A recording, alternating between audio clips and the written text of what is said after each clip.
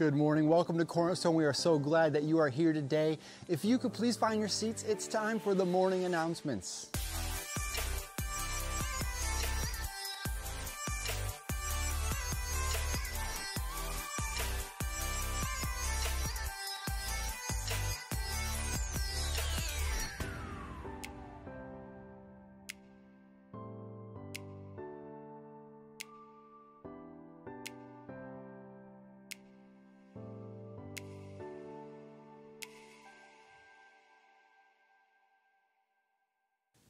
If this is your first or second time here at Cornerstone, would you please meet us at the Guest Center, directly out the back doors of the auditorium? We'd love for a chance to meet you, get to know you a little bit better, and give you a gift to show you how much we appreciate you being here with us today. Here at Cornerstone, we love God, we love others, and one of the ways we do that is through our giving. If you would like to give today, you can always do so online using your Church Center app or in person using a drop box in the back of the auditorium. Because you give, we can serve. It is once again time for Operation Christmas Child. Make sure you grab yourself a box, you fill out the card, load it with toys for a boy or a girl, and for whatever age range you select, but let's bless these kids around the world. Speaking of blessing kids, Trunk or Treat is coming up on October 30th. Make sure that you get signed up on Church Center to host a trunk. There's going to be a prize trophy for the winner, whoever the public votes as the best trunk. Make sure you're here at 4:30. At 5 p.m. starts our Trunk or Treat time for children with special needs, and then at 6 to 7 is the traditional Trunk or Treat. We want you to be a part of it. Make sure you get signed up on Church Center. Hello, church family. I'm here to speak to you about the best thing happening in October. It's Pastor Appreciation Month. Here are some ways you can show love and appreciation to our pastors throughout the entire month. They like cards with or without gifts attached. They like gift cards. There's a box in the lobby to drop off cards and gifts. You can send a monetary gift through the Church Center app or drop in the church office anytime with your goodies. Happy Pastor Appreciation to our wonderful Cornerstone staff. And that is it for the announcements this week. For more information and to stay up to date with what's going on here at Cornerstone, make sure you check out a paper bulletin out in the lobby, or you can always check out your Church Center app. We love you. Have an amazing day. Good morning, Cornerstone. How are we this morning? Good. We're going to enter into a time of worship. Would you please stand with us?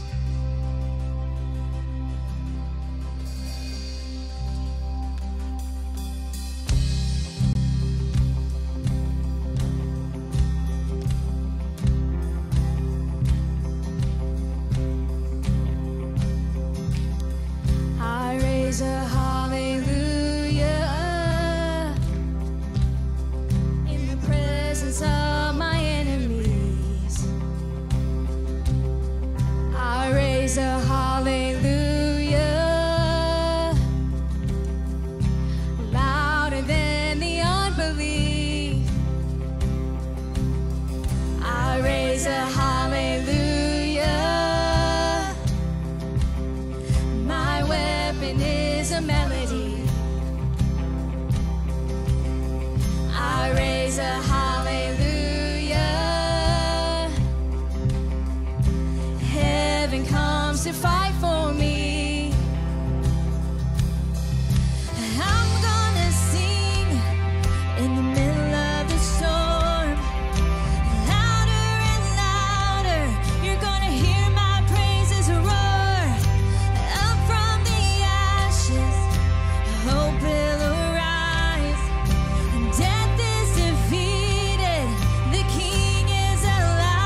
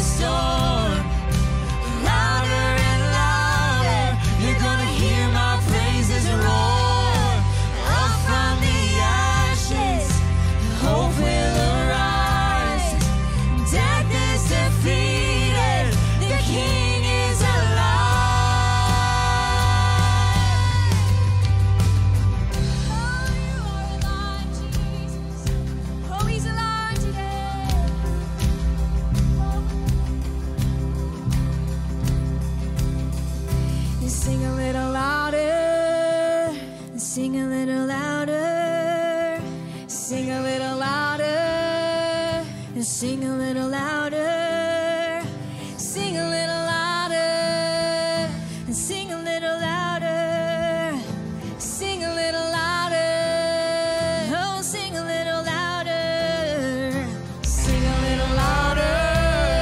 In the presence of my enemies, sing a little louder, louder than the unbelief, sing a little louder. My weapon is a melody, sing a little louder. Yes, heaven come to fight for me, sing a little louder. Oh, in the presence of my enemies, sing a little louder. Yes, louder than the unbelief, sing a little louder. My weapon is a melody, sing a little louder. Oh, heaven come to fight for me, sing a little louder. Oh, I'm gonna sing in the middle of the storm, louder and louder. You're gonna hear my praises roar. Up from the ashes, hope will arise. Death is defeated, the King is alive. Oh, and I'm gonna sing in the middle of the storm, louder and louder. You're gonna hear my praises roar. Up from the ashes, hope will arise. Death is defeated, the King is alive. I raise a hallelujah. I raise a hallelujah. I raise a hallelujah. I raise a hallelujah. Oh, thank you, Jesus. Oh, we lift our voices to you.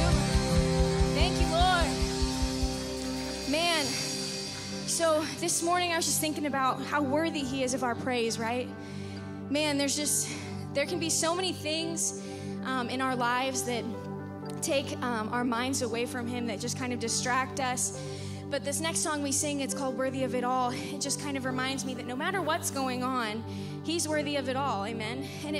And the words of this song are straight from the Bible. They're straight from Revelation, right? If you look up those words to this song, you'll find a Bible verse.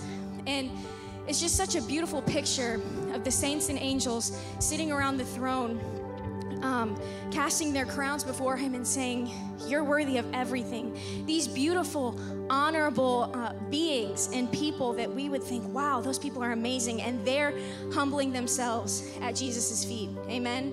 That's a powerful picture. And so today, as we sing this song, I want us to just keep that in the forefront of our minds, that God is worthy of it all, no matter what's going on in our own lives, that he never stops. He never stops being good. He never stops being faithful. He never stops being just. And so this morning, let's just sing out to him that he is worthy of it all. Amen.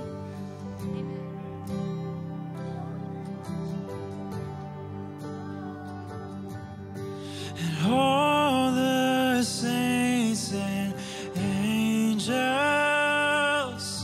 they bow before the throne. And all the elders cast their crowns before the Lamb of God and sing, you are worthy of it all. You are worthy of it all. For from you are all things, and to you are all things. You deserve the glory. Yes, you do. And all the saints and angels,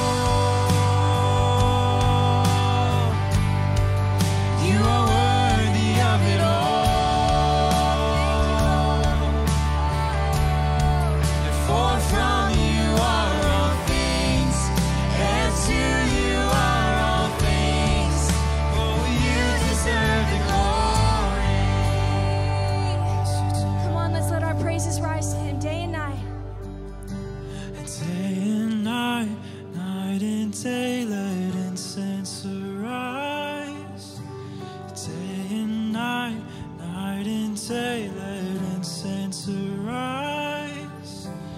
Day and night, night and day, let incense arise. Day and night, night and day, let incense arise. Day and night, night and day, let incense arise. Day and night, night and day, let incense arise. Day and night, night and day, let incense arise. Oh, day and night, night and day, you are worthy of it all. Yes, you are worthy of it all.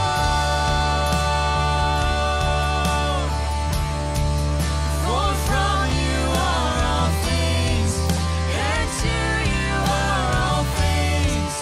Oh, you deserve the glory. All you have now, you're worthy. You are worthy of it all. Oh, we give our voice to you, Lord, 'cause you are worthy of it all. All my praise, yes, Jesus. For from you are all things, and to you are all things. For from you are all things, and to you are all things. For from you are all things, and to you are all things. You deserve the glory. You are worthy of it all. Come on, let's sing this together. You are worthy of it all. For from you are all things, and to you are all things. You deserve the glory, all the glory.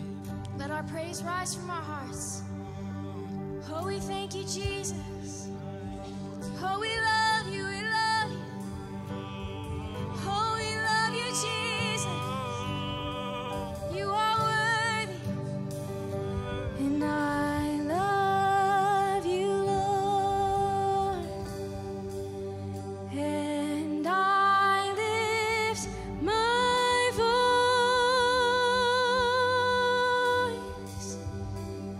and to worship you, oh my soul, rejoice. Take joy, my King, in what you hear, and let it be a sweet, sweet sound in your ear.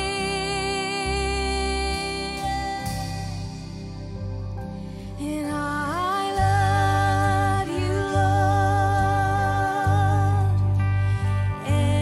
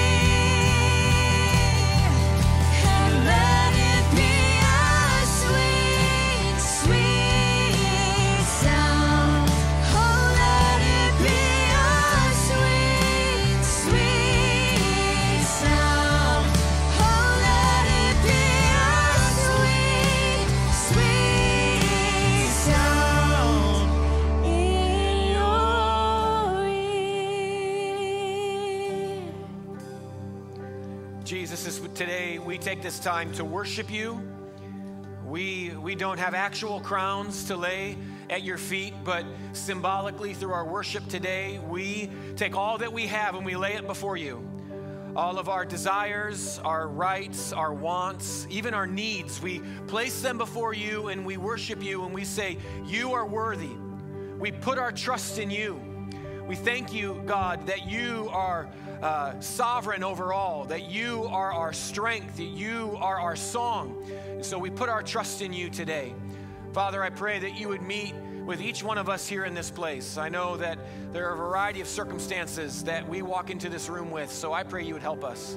As we've just spent this time worshiping you, help us to recognize that you are ruling over creation. You are sovereign over all that takes place. And so, Father, I pray you'd help us to put our trust in you. And as we've taken this time to worship you and lift you up, as we transition to a time of looking at your word, may we be challenged and changed and convicted so that we can ultimately become the people that you desire us to be. We don't want to just be here and leave the same. We want to encounter your presence in a powerful way. And do that now. You've done it through our time of worship. Now do it through our time in the word. Change our hearts. Open them up so we can receive. And then give us what we need to live it out, to make a difference in the world around us, we pray. We ask this in Jesus' mighty name. Amen. Amen. God bless you. You can take a seat. It is great to see each of you who are here today. Man, I am so grateful for what the Lord is doing in our church.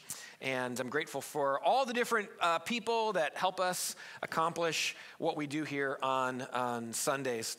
Couple things before we get into the message.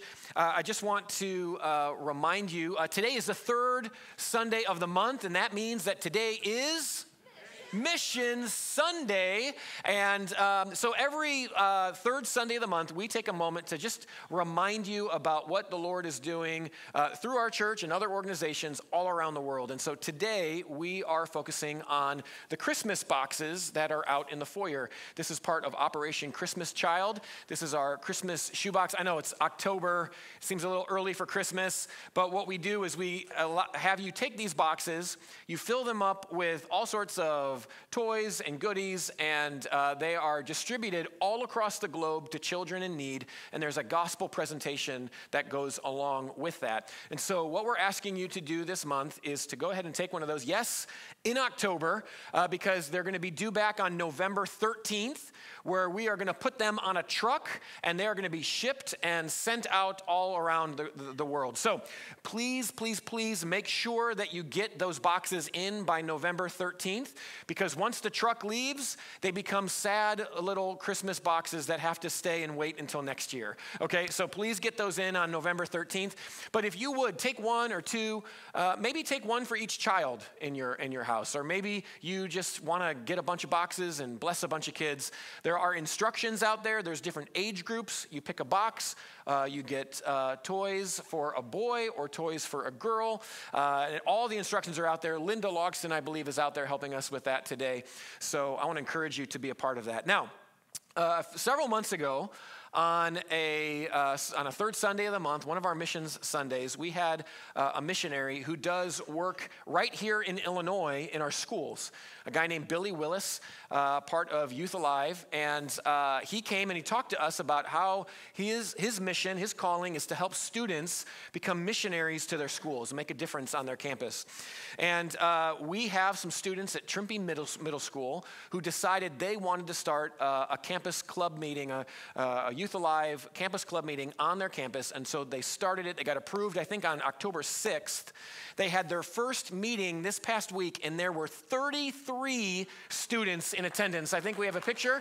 33 students in attendance.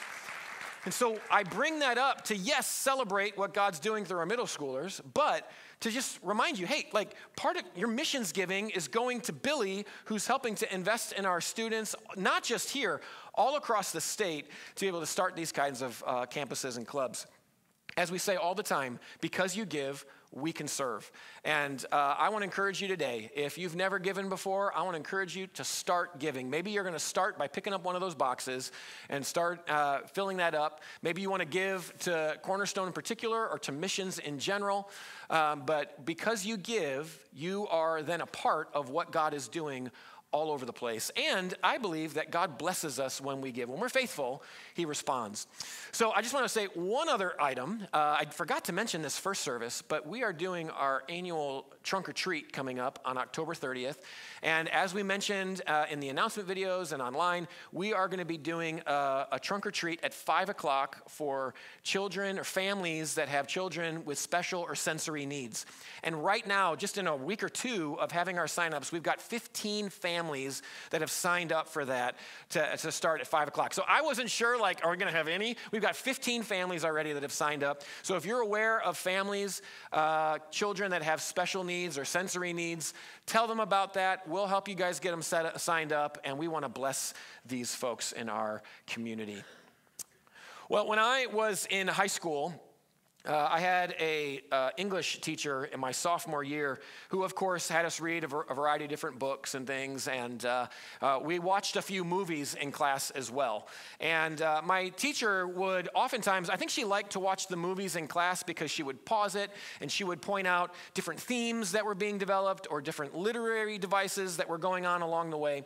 But one of her favorite things to say during a movie, she'd stop it or she would just call it out in the middle, she would say the words, Christ imagery. And it kind of became a little bit of a joke to our class because she would say it all the time. Whether it was a book we were reading, she would point it out or she would read it, or whether it was in the movies. Well, my sophomore year, we watched a movie in class, the movie Cool Hand Luke. Anybody familiar with Cool Hand Luke? Don't show that image yet, by the way, guys. But Cool Hand Luke was the one where she just went crazy with the Christ imagery comments. She would just yell it out. And I think some of it was maybe a little bit of a stretch, but there was one scene in particular she talked about, and I don't know if any of this is true, but she talked about how Cool Hand Luke was walking somewhere, and they had built a ramp that was out of the sight of the camera, and so it's subtle, but as he's walking, he's going up to wherever he was going, and it was like an image of the ascension. He was rising up to this place. I don't know if that was actually what they did or not, but she was convinced, and so she yelled out Christ imagery and explained that to us.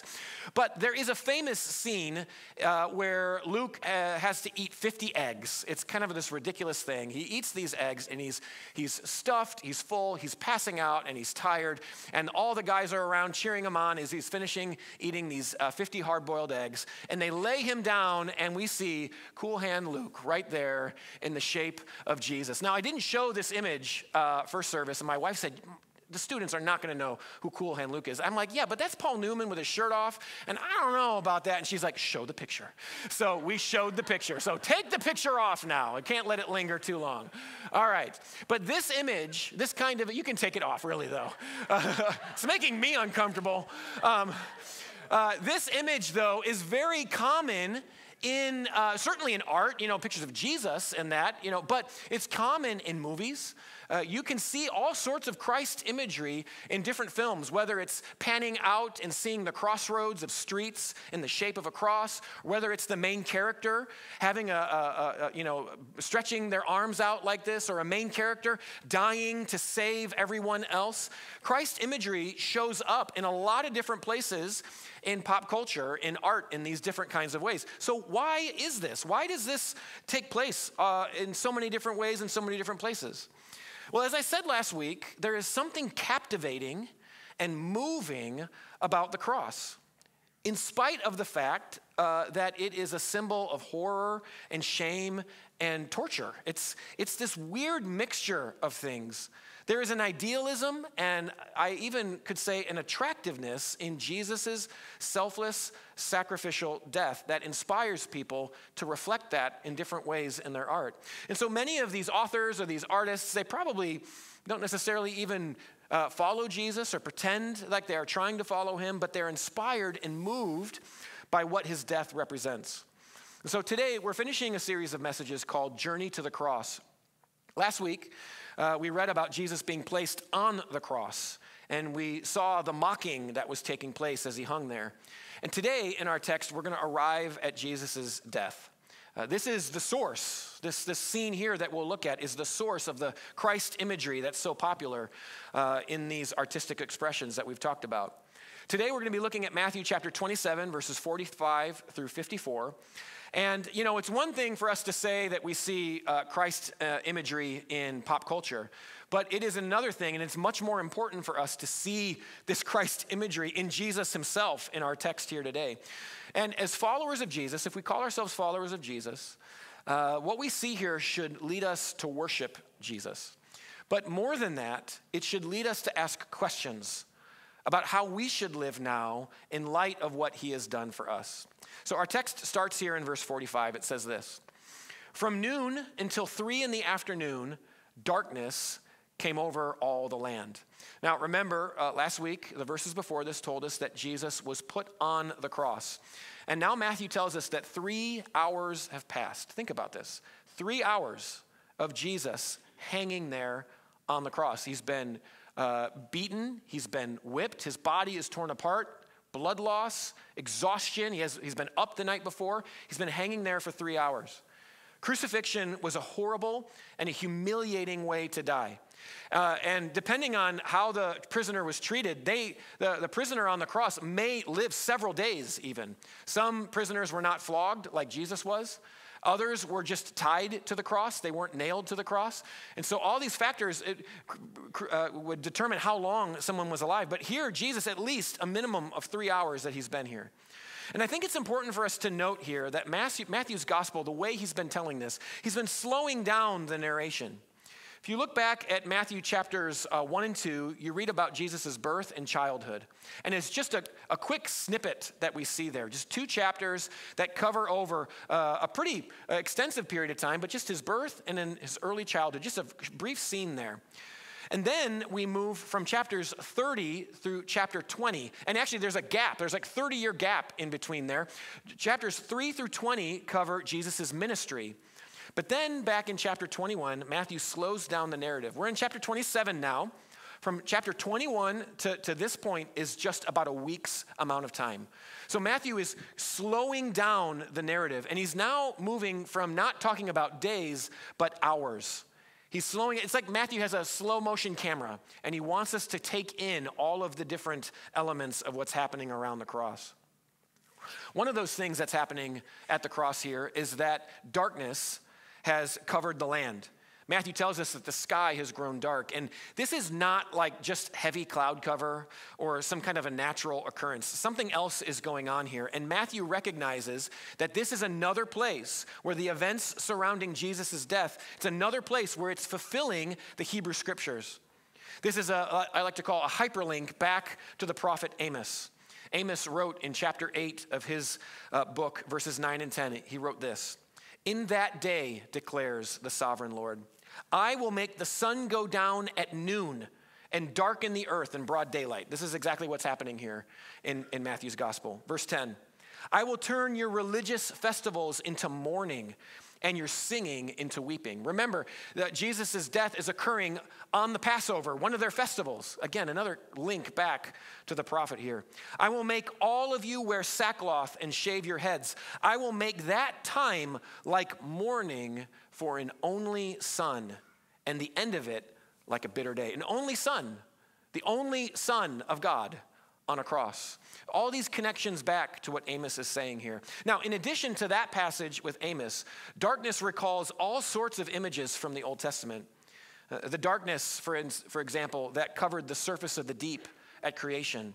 Or maybe the darkness that occurred for 3 days as a plague against Egypt when Egypt was enslaving God's people. Darkness throughout the Hebrew scriptures is a sign of God's judgment. But what happened after each of those situations?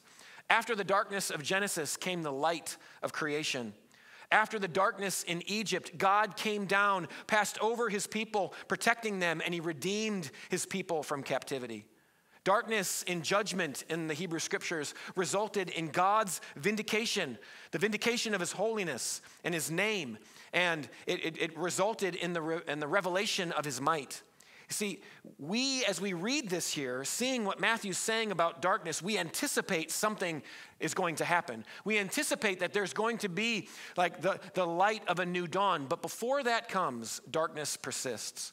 Because what Matthew records is not just outer darkness that occurs in the skies, but also an inner darkness as well. Look at verse 46. About 3 p.m, Jesus cried out in a loud voice, Eli, Eli, lema sabachthani, which means, my God,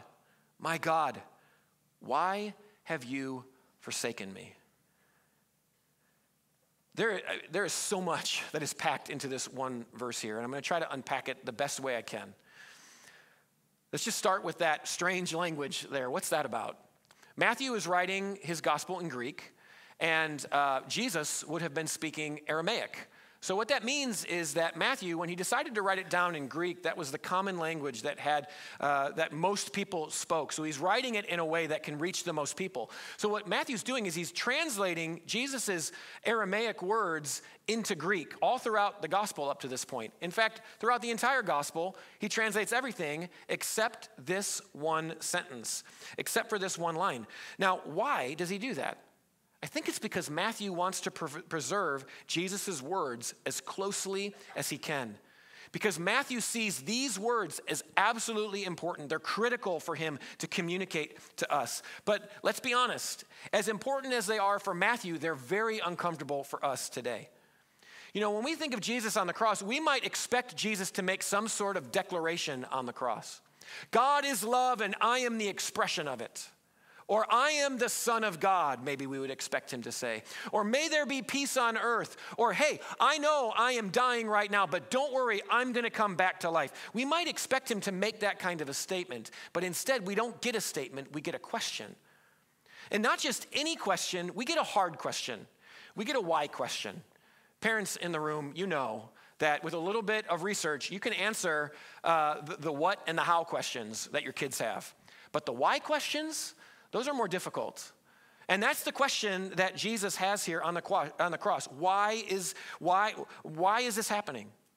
So what's happening here? Is God really abandoning his son? Would God do that? Or maybe, as some people have considered, maybe Jesus just feels like he's being abandoned, but God's not really abandoning him. You know, is there really a difference, though, if you're feeling abandoned or whether or not you actually are? So it's obvious that something significant is happening here, but Matthew, he's just not interested in explaining it to us theologically. He's just telling us what happens. Now, here we are seeing Jesus at his lowest and his most difficult moment. He calls out here, and what is he saying? What are these words? They're not his own words, but they're the words, again, of the Hebrew Scriptures. Jesus is calling back to Psalm 22. This is a psalm that's been showing up recently in the last couple of sections of text that we've looked at. Psalm 22 is an important psalm in understanding what is happening here to Jesus. And the first verse of Psalm 22 says, my God, why have you forsaken me? And so Psalm 22, it starts out really bleakly, but then it ends in triumph. And so because this is such a difficult statement, some scholars have speculated. They said, well, man, I really feel uncomfortable with this whole God abandoning Jesus thing. So maybe Matthew just records that Jesus only said verse 1, but maybe Jesus actually quoted the entire psalm and got to the triumph at the end. And others might say, well, no, it doesn't mean that he quoted the whole thing, but there is a way of Hebrew Jewish citation. When the Jewish people would cite something, often they would cite one passage or a verse, and the rest was implied. And so some say, well, maybe he just quoted the first verse to kind of just imply everything that follows all the way to the very end. And that's possible, but I don't think that squares with the narrative that Matthew has been presenting to us. Think about what's been happening to Jesus up to this point. Jesus has been abandoned at every turn. He's been abandoned by his country. He's been abandoned by his disciples. He's been abandoned by the crowds. And now it's culminating in what author and pastor Tim Keller calls a cosmic abandonment of God on the cross, or from God on the cross. See, I think this is an uncomfortable statement for us to think about. this idea that God is abandoning Jesus like this in his most desperate state. And it's hard for us to understand. Thankfully, later on, the Apostle Paul will explain this theologically. And so this is what the Apostle Paul says in 2 Corinthians.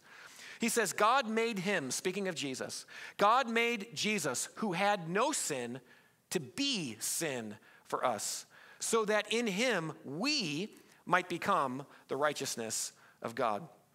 At the cross, Jesus took on our sin. And sin and God cannot coexist. And so our sin that Jesus took on separated him from the Father. I think when Jesus was in the garden and he was praying, oh, could there be another way? I'll do your will, but if there's another way, I don't think Jesus was worried about the whiplashes. I don't think Jesus was stressing about the nail marks in his hands or the jeering or the mocking. I think it's this moment when he took on the sins of the world and he felt that separation, that cosmic abandonment. I think that's what Jesus was praying about. That was what was most on his mind. He bore the consequences of our sin so that we might be redeemed and restored into relationship with the Father. But as I said, Matthew is not concerned with spelling this all out theologically. Instead, I think Matthew's more focused on the practical, sort of discipleship-oriented aspect of this.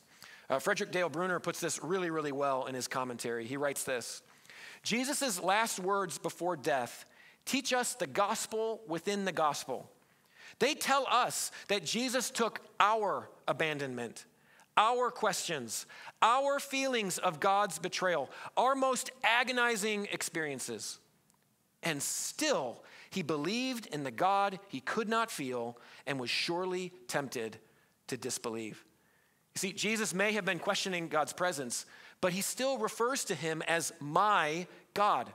Jesus is not faltering in his faith here on the cross. In fact, he's modeling true faith. Faith that believes in God even when we don't see him or when we don't feel him. And what's more, he's experiencing what we experience, and he's trusting the Father. Haven't you had those moments where you say, oh God, where are you? Oh God, how did this happen? Oh God, what? I don't feel your presence anymore. He understands and he identifies with our questions and our feelings. Verse 47. When some of those standing there heard this, they said, he's calling Elijah. Now, Elijah's story is found in 1 Kings and at the very beginning of 2 Kings in the Hebrew Scriptures.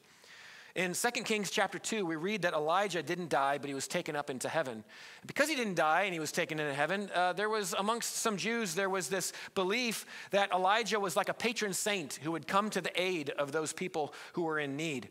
And so perhaps some people in the crowd, when they heard him saying, Eli, perhaps they thought he was talking about Elijah, and they think that Jesus is just trusting Elijah to come and help him.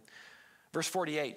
Immediately one of them ran and got a sponge, and he filled it with vinegar and put it on a staff and offered it to Jesus to drink. And the rest said, now leave him alone. Let's see if Elijah comes to save him. So this is the second time that Jesus is offered a drink on the cross. And if you remember last week, we talked about the previous drink. That drink contained gall or bile. And this one contains vinegar. Now, if you remember last week, we talked about how this was another fulfillment, a hyperlink back to the Old Testament, to Psalm 69, where the psalmist is given food with gall and vinegar. So the first cup had gall. This one has vinegar. So this is completing the fulfillment of that passage in Psalm 69.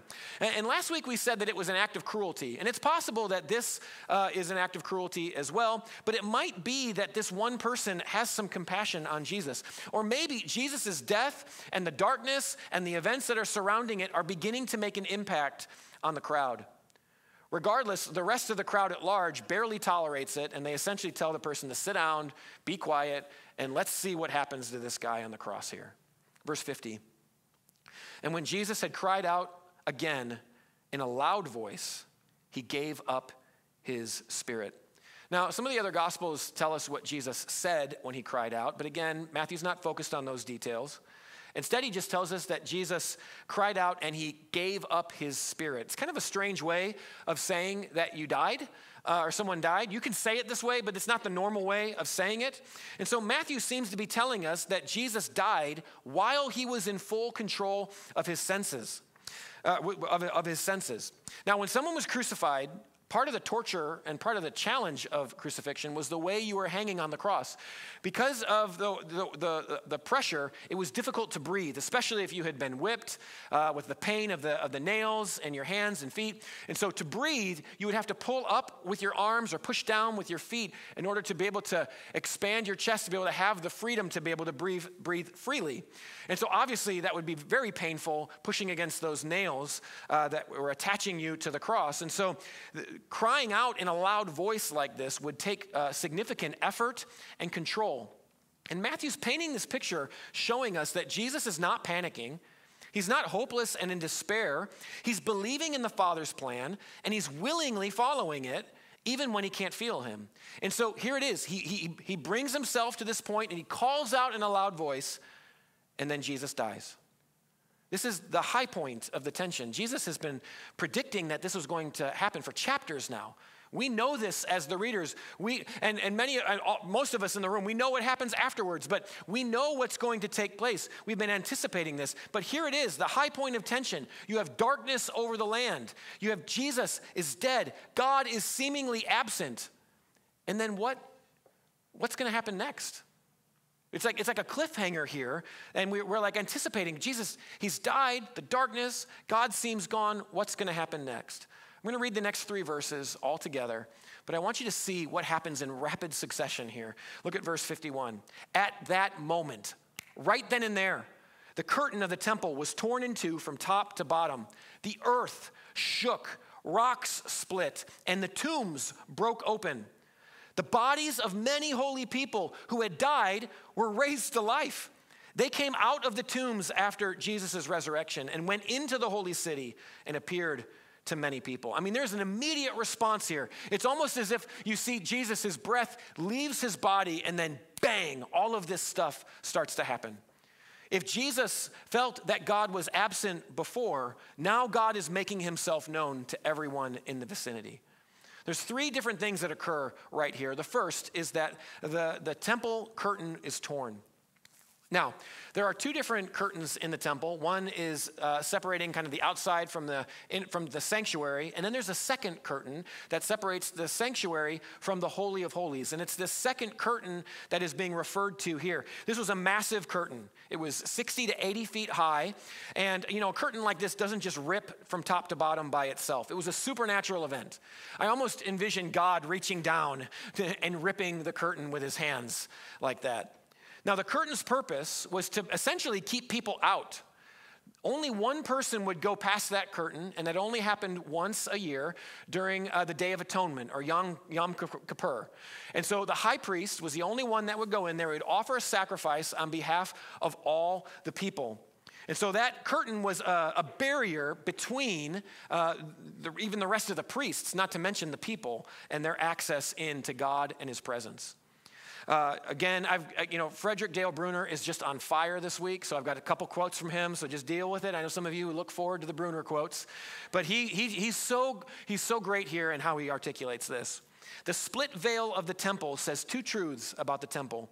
1, judgment, it's all over.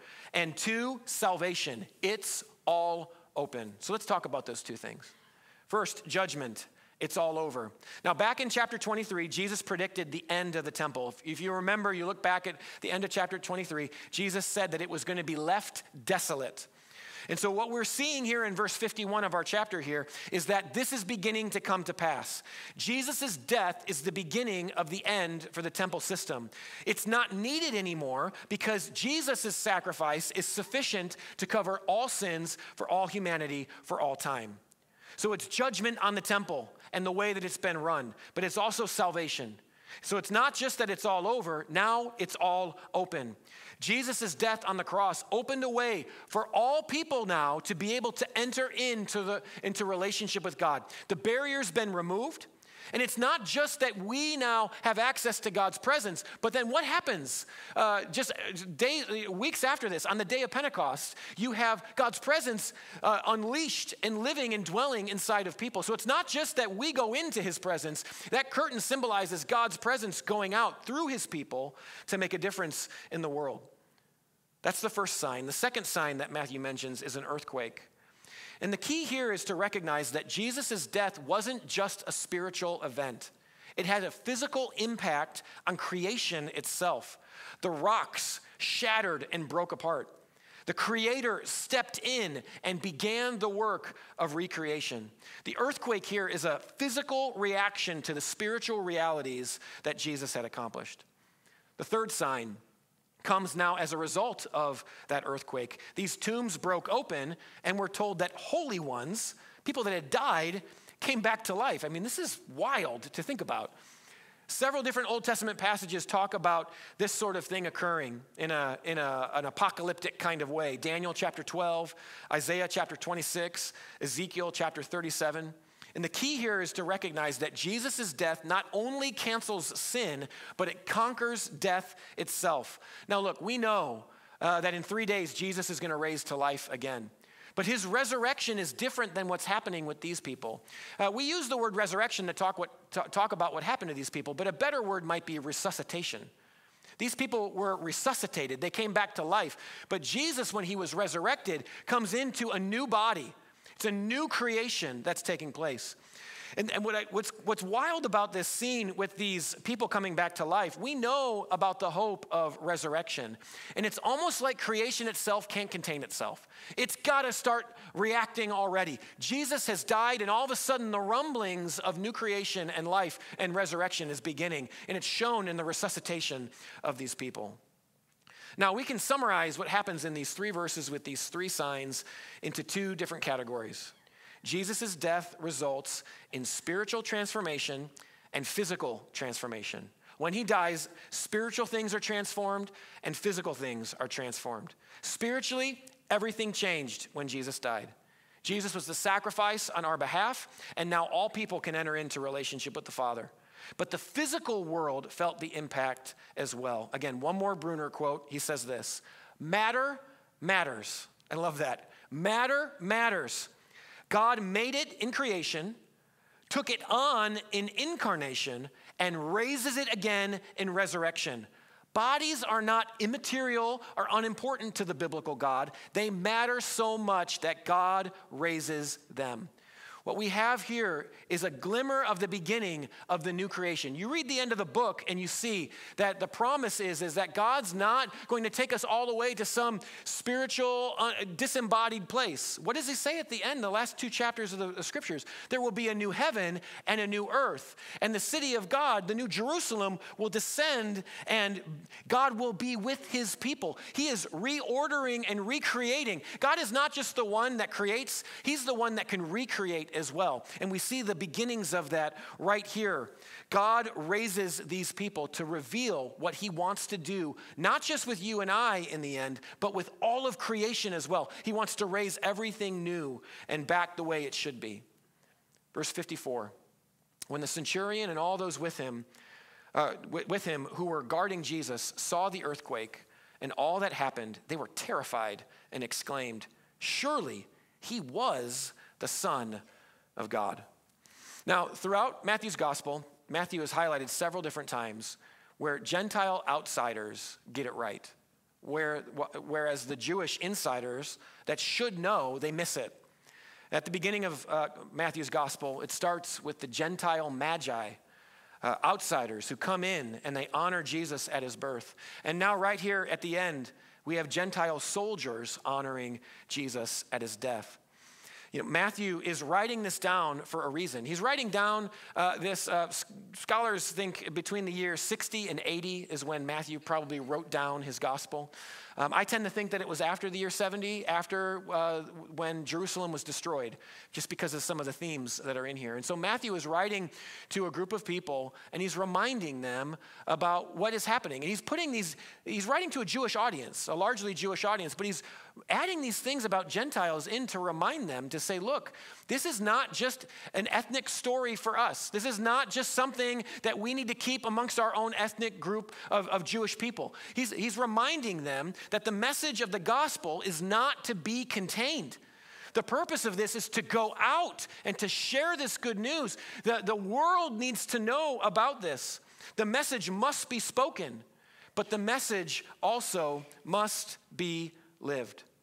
And so Matthew is writing this to this church, and he's calling to them, are you going to follow this Jesus? And he's calling to us today. He's writing to us saying, will we follow Jesus? You remember what Jesus said in Matthew chapter 16, verse 24. He said, whoever wants to be my disciple must deny themselves and take up their cross and follow me. You know, pop culture seems to have a fascination sometimes with Christ imagery. We can find all sorts of examples. Just start Googling it. Let's see it all over the place. But I wonder, in the midst of the fascination that people have and all the Christ imagery we can see in these artistic examples all around us, movies and TV, I wonder if people see Christ imagery in us. I wonder if when, my teacher, when we would watch these movies, she would literally like yell out in class, Christ imagery, right, like that. And I wonder, like if people observe our lives, if they don't go, Christ imagery, do they see that in us?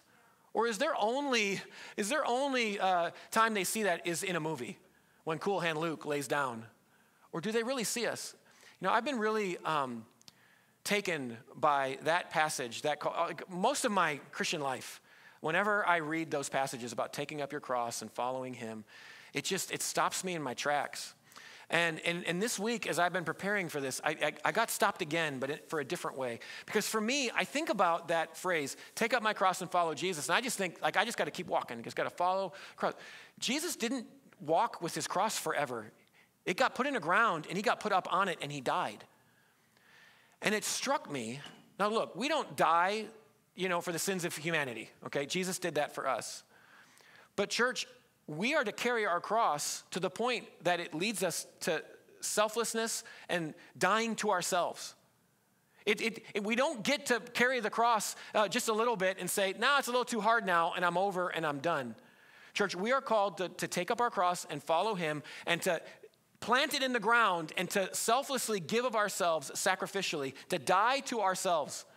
And when we do this, things should change. I want us to reflect on this question today. Does my life reflect the image and actions of Jesus? Do people call out Christ imagery when they see us? Are we living the way of the cross? Because if we are, it'll lead to spiritual and physical transformation.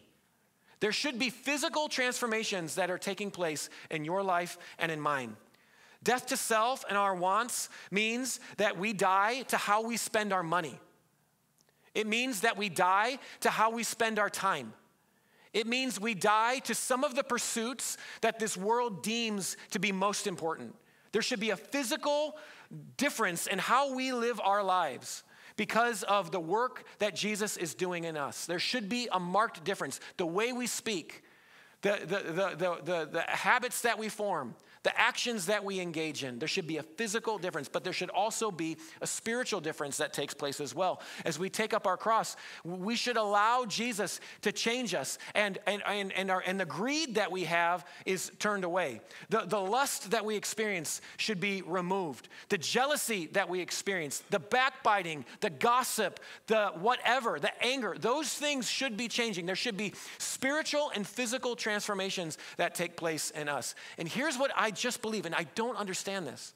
I wish I had like a list of 5 things that you could do. Like just do this, do that, I wish I had it. I don't. All I have is take up your cross and follow Jesus. Because for Jesus, when he took his cross up and he died a sacrificial death, supernatural things took place.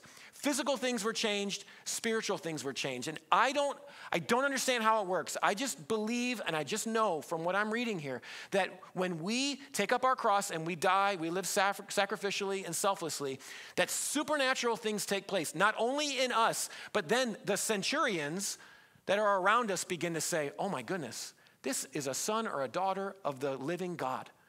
Look at what has happened through their life and the way they have lived. In church, there are so many ways that we try to approach this life. We try to win and convince and try to encourage people to follow Jesus. And I just think that I don't know how else to explain it except just to say, take up your cross, follow him, die to yourself, sacrifice and give and give and give. And sometimes you'll feel like you're not sure what you're doing. You're not sure where God is. Give and put your faith and your trust in him, because it's not ultimately about what you're doing, but it's about God working his supernatural power through you. And so today, church, the question is, does your life reflect the image and actions of Jesus? Do people see that Christ imagery in you for real? Or is it just a surface level thing? And I believe that as we do this, we will make a profound difference in the lives of our neighbors and our family members and our friends and ultimately the Riverbend area when we take up our cross and follow after him. And when we get to the end of our lives and when we breathe our last, I believe we will have made an impact on the world, not because of us, but because of what the Lord has done as we've been faithful to follow after him. So let's commit ourselves to do that today. Let's pray. Jesus, we put our trust in you, and we recognize our great need for you. This passage is a tough one. We don't like thinking about Jesus being abandoned by the Father on the cross, but we're so grateful that Jesus took on our sin so that we could be redeemed and made whole. And so, Father, I pray for those who are here, perhaps those who are watching who just feel like they have sinned too much, or they are too far gone, or that they have to somehow earn or work their way back. I pray right now they would recognize that Jesus bought them with his blood, a high price, and all that remains is for them to accept that sacrifice, to call out to you, confess their sins, and to make you Savior and Lord of their lives. And I pray that as they do that, they would experience the beginnings, the rumblings of new creation as you transform them and make them into the son and the daughter that you desire them to be. But God, I pray for us here who are believers, who've been in this for a while. Sometimes the cross becomes just something that is kind of tacked on to our lives. Cross becomes something that we recognize, we are appreciative of, but sometimes we don't carry it to its fullness. And so, Father, today I pray you would help us to really, really consider, are we reflecting the image of Christ to the world around us? Are we taking up our cross and following after him? God, I pray that there would be spiritual and physical transformation, not only in our own lives, but in the lives of the people around us. I pray, God, I pray for the Roman centurions, the unsaved, the people that are lost, the people that are far from you that we come in contact with.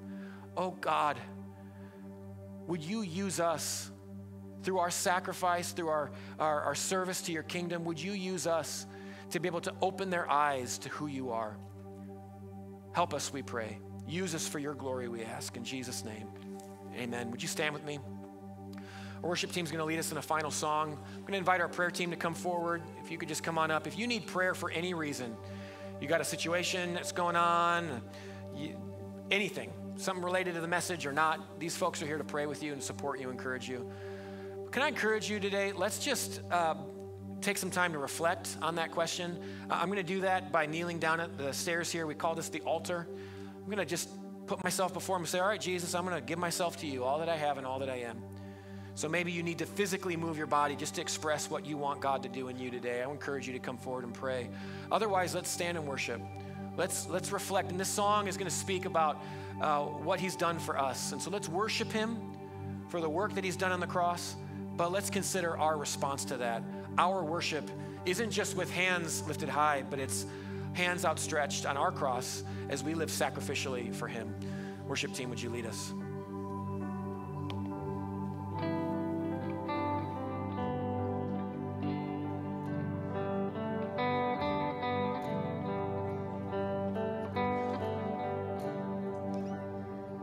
These pieces broken and scattered, in mercy gathered, mended and whole, empty-handed but not forsaken. I've been set free, I've been set free. Amazing grace, how sweet the sound that saves a wretch like me. Oh, I once was lost, but now I'm found. Was blind, but now I see.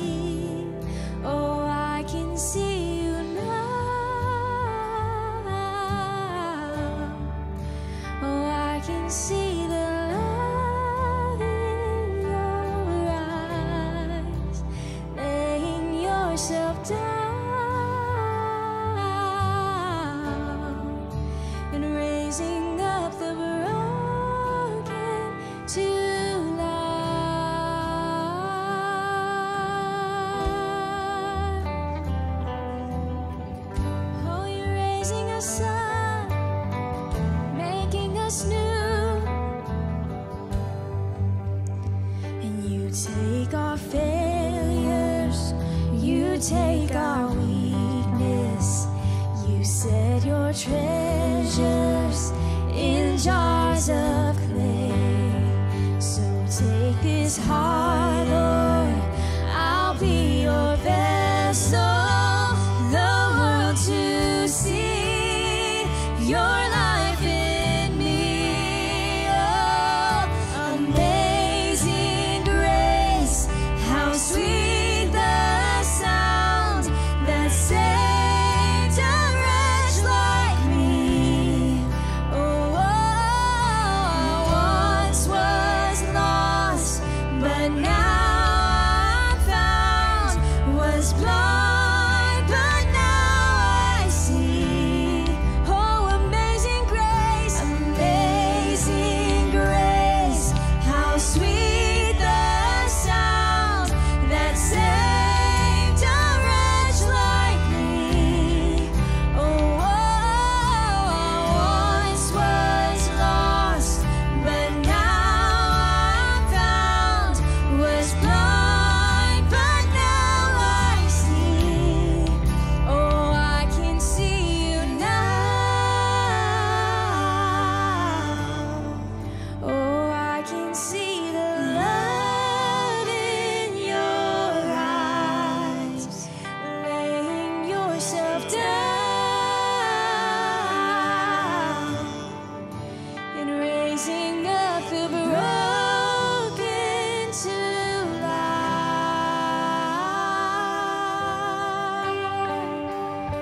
Oh, you're raising the broken. Oh, you're healing us. Oh, you're moving us.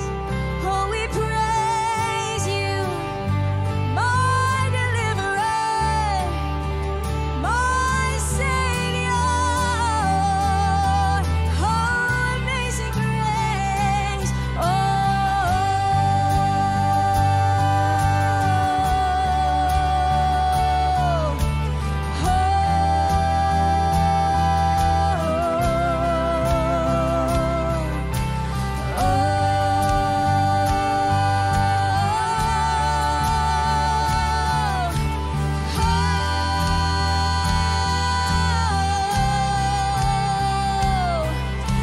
Amazing grace, how sweet the sound that saved a wretch like me. Oh, I once was lost, but now I'm found, was blind, but now I see. Oh, amazing grace, how sweet the sound that saved a wretch like me. Oh, I once was lost, but now I'm found, was blind, but now I see. Oh, I can see you now. Oh, I can see the love in your eyes. Thank you, Jesus, laying yourself down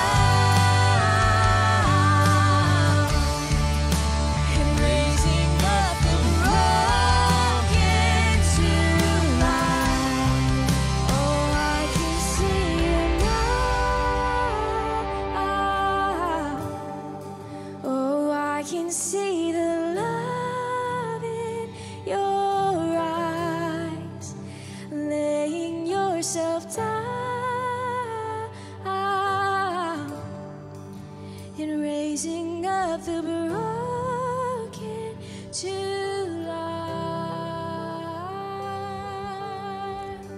I'm going to assume that most of us, at least many of us in the room here today, have experienced God's grace and His goodness and His love. And we sing about that, like in this song. And I just, like, we need to allow that realization to be the motivation for us going out. Like what he has done for us, now we need to do for others. And it's not that we're saving them. Don't get me wrong in that. But in the sense that the veil is torn and the presence is out amongst his people, we are his hands and feet to go lay ourselves down and to break ourselves open and apart and be used by him. And so, like, does the world see the love in our eyes so they can even see the love in his eyes? Do we live out this thing? And so, church, my prayer is just simply, and I don't understand it. I wish I had like nice, easy steps, but I don't. Just my prayer for us this week is that our church will be a church that lives out this selfless, sacrificial kind of life. It's a strong and a powerful commitment to live selflessly. We're not talking about weakness, letting people roll over us. No, we're talking about doing it the way that our Savior did it. Because I just believe that when we do that, the world will be transformed. Everything will change. The physical, the spiritual, and it happens when you and I really, really take up our cross and we follow him to the complete implication of what that means for our lives or for our deaths. I shared in the first service, I sometimes check out other preachers when they do their messages. I didn't call this message this, but he called the message on this passage, he called it, God is dead, you're next. Obviously, there's this kind of a, but are you? Are you willing? And I just like, are you willing? Are you willing to say, I'm taking that cross to wherever it leads? Because I'm just saying, that's what we need to do as a church. And so that's my prayer. Will you take the cross? My prayer is that you would take the cross to where it leads. And in so doing, the centurions of your life would behold the glory of the living God, and they would enter into relationship with him, that it wouldn't just be your friends or your neighbors, but that the entire Riverbend area would be transformed because of our church that sacrificially and selflessly lives and follows the way of Jesus. And so may the Lord bless you and keep you, and may he make his face to shine upon you and give you peace. Have a great rest of the day. Grab a shoebox on the way out. Sacrifice for some kids around the world. We'll see you on Wednesday for our prayer and worship time. God bless. Have a great rest of the day. Say hello to somebody on the way out.